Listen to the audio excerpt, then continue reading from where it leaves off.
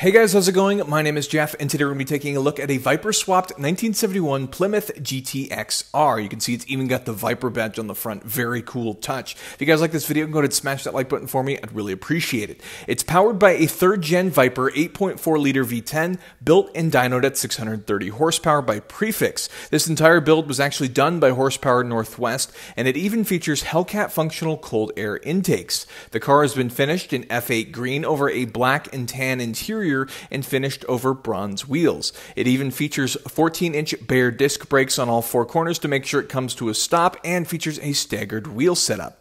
It even features things like a 4-inch aluminum driveline, which has been custom made to fit everything together, and it sold for a whopping $148,500 at auction. But it even has all the fit and finish of what you would expect of a vehicle of this caliber, including ceramic coating all of the components, including the engine bay, to keep everything clean. If you guys enjoyed this video, go ahead and smash that like button for me. I'd really appreciate it. And subscribe for more content like this in the future. Thanks so much for watching.